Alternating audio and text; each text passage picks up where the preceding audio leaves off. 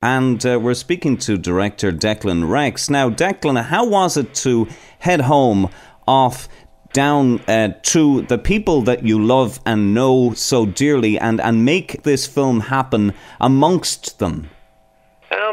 Well, I've shot quite a few things down there, and it's sometimes the reason we keep going back, I suppose, is because the people are open to us being there. I think a lot of times in Dublin has become a little bit jaded.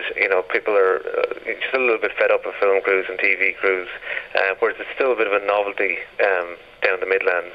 And it also helps, having a local connection when we have had a very tight budget, but on TV show and on the film, it helps having local connections and opens a few doors that probably wouldn't be open to us otherwise.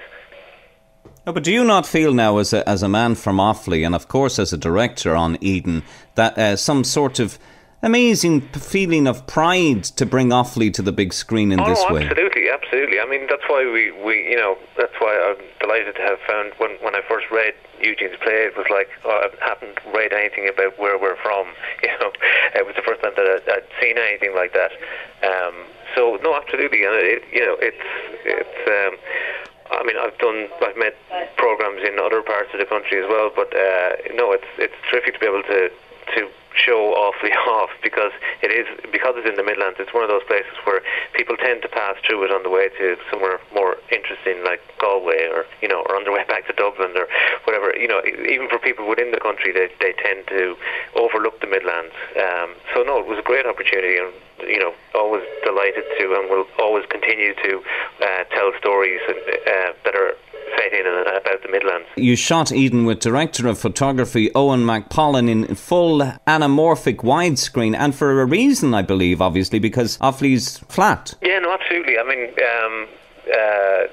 the widescreen really helps, and it helps to separate our characters, to keep them distant, in visual storytelling terms, to keep as much distance between our two central characters as possible, and also, when you've got the characters on their own, you can, put them off to one extreme side of the frame. It just helps to tell the story visually and just build up that sense of isolation that they're feeling.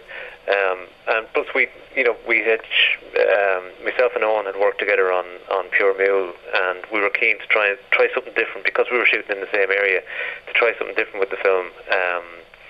And shooting shooting widescreen allowed us to sort of to exaggerate all those little small moments, and we shot a lot of it in the house as well.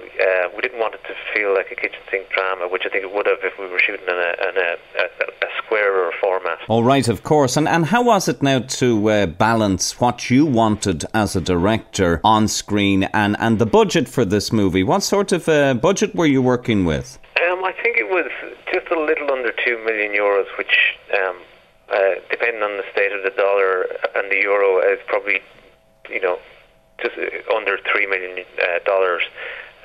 So it was very, it's very tight when you've got a crew that you've got to bring down to the Midlands, put them all up, and shooting on Super 35. It's always, you never have enough money. But I think it's good. The limitations force you to think creatively and to come up with unique ways of dealing with problems. So I think it's good to have limitations. It forces you to think creatively. Are you working with Eugene O'Brien on any up and coming projects, Declan? Yeah, we have one or two things that we're trying to get up and running. One in particular that we'd hope to shoot next summer, again in the Midlands. So fingers crossed. You never know. These things just take so long to get up and running. I mean, Eden, I suppose, has been. We first started talking about it 7 years ago, and we really pushed it after Pure Mule, so it took about 2 years to get the finance together. But touch wood, we'll be highlighting the Midlands very shortly again. And Declan, what comes next now for Eden? What are the plans for the film itself? Well, we have been doing the festival circuit, and we're opening in New York, and then we open in I think 5 other cities sort of every week after that. So we're getting it out there, which is great. I mean, for a lot of Irish films never see the light of day outside the country, so we're absolutely thrilled to get the opportunity to showcase the film over here. Well, it's absolutely fantastic, and thank you very much for speaking to us here on Radio Irish. Director Declan Recks. Declan, thanks a lot. Thanks a lot, Sean. Thank you very much. Bye. Bye-bye. Director Declan Recks there, here on Radio Irish. Broadcasting 24/7 to the Irish community. RadioIrish.com. Now, following its opening night screening at this year's first ever Los Angeles Irish Film Festival, the award-winning Irish drama Eden is set to be released in selected cinemas across North America. From Liberation Entertainment, Eden is opening here in the United States, and for a full schedule and a full list of cinemas where you can go see Eden, visit edenmovie.net. That's edenmovie.net. edenmovie.net. Directed by Declan Recks, Eden first received industry acclaim at the film's international premiere at the Tribecca Film Festival here in New York this year, when Eileen Walsh won the Best Actress Award for her role in the film. Since then, it has screened at numerous international festivals, including the Edinburgh International Film Festival, and we all know that well. Now, the film was produced by Samson Films with funding from Board Scanna na hÉireann, the Irish Film Board, Radio Telefi Sharon, RTE, and the Broadcasting Commission of Ireland, the BCI. And we are delighted to be speaking here on Radio Irish to lead actress of Eden, actress Eileen Walsh, all the way from Cork. The film's director, Declan Recks, joins us too, and we even have a wonderful conversation with the man who wrote this powerful Irish film, Eden, Eugene O'Brien. Hello. Hello. Hi, Eugene.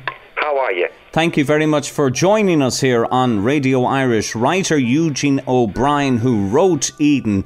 Eugene, what made you want to write this story? Well, I suppose I wanted to write a story about where I'm from and the town I'm from, which is Edenderry in County Offaly. And it just kind of came out of me. I wanted to write something about relationships, and I wanted to write something about the people of the area and the sense of humour and just their voice and all that. And I was an actor for 10 years, and while I was kind of resting, I started to write this play, and it was probably the easiest thing I've ever written. I think it was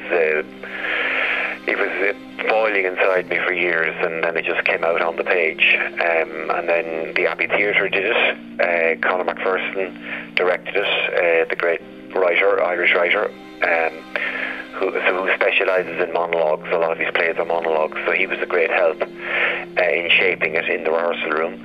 And then we did it in the West End of London, and it's been translated a lot, and we've done it all around Europe, in Dutch, in Romanian, in Austria, all sorts of places.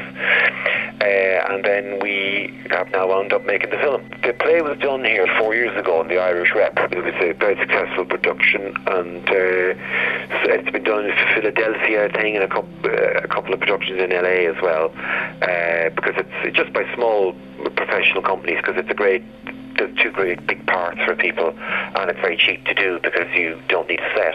You just need two chairs. So hopefully people will do it again over here. 24 hours a day. RadioIrish.com.